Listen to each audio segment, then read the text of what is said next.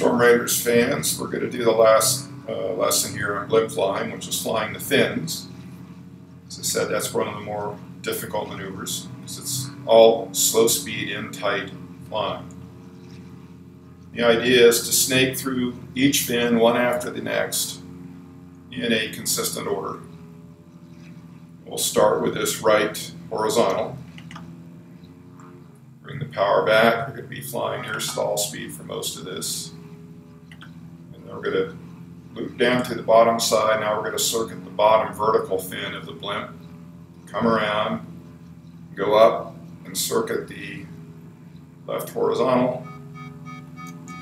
A little power to save us the stall.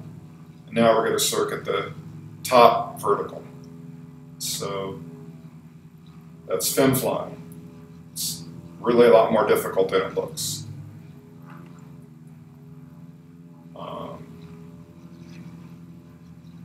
Really want to keep it slow, and you want to use your rudder correction. You're off center on one of these circuits. And as you get better, you can speed things up a little bit, but you will take up more airspace as you make your circuit. So if you want to stay in tight, you got to keep it slow. That's the name of the game.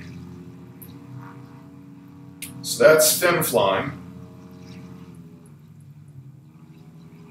And really, if you want to have a good afternoon, go and fly the blimp and put all three of the different maneuvers we've talked about together. The loop of both the middle and the lengthways dimensions of the blimp, the corkscrew around the central axis, and flying the fins. And if you flying the fins, sorry. And if you're lucky, you can get some friends doing it with you, and it will be a rather amazing feat to see in the sky, I think. So anyway, that's our last series, fin flying the blimp.